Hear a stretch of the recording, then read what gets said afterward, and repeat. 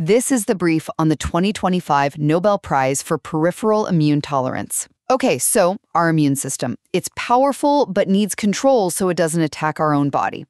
This year's Nobel goes to Mary Brunkow, Fred Ramsdell, and Shimon Sakaguchi. They figured out key immune controls, right? And that's paving the way for new cancer and autoimmune treatments. First, Shimon Sakaguchi.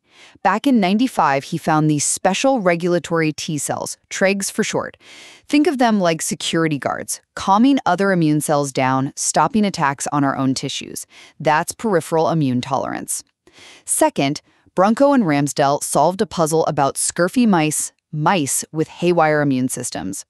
What they found was a mutation in one single gene, FOXP3.